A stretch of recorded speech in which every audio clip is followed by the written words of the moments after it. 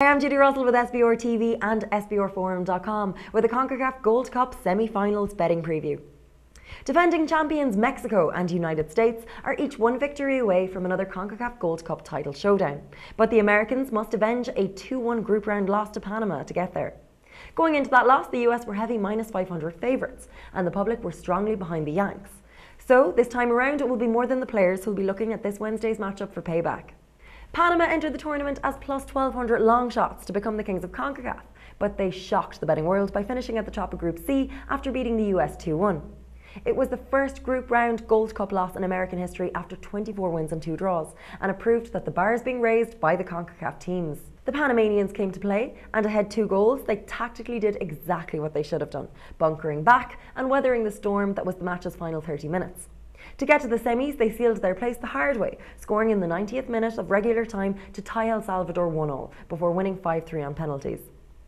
The Yanks entered the tournament as plus 190 favourites alongside Mexico. They started out well, beating Canada 2-0, but soon after came their unexpected 1-2 loss to Panama. Although the US had 61% possession in the game, they ultimately lacked urgency, perhaps sensing that they were clearly superior to their opponent and opening the game with that in mind. They secured the upcoming rematch with Panama after a formation revamp that helped them secure a 2-0 win against an improving Jamaican side. Many are suggesting that the most positive development in US play is that coach Bob Bradley anticipated pre-game what the Reggae Boyz would do and what matchups he could exploit, and thus adjusted his system accordingly. He got it right with Jamaica, now can he get it right this time around with Panama? We don't know, but what we do know is that both teams will be on a mission. The US will be more motivated than ever not to let this one slide, and at -250 you're getting much more value on your wager this time round. Panama's motivation, on the other hand, stems from the 2005 final, when the US defeated them in penalties. They'll also want to prove their recent win over the States was not a stroke of luck.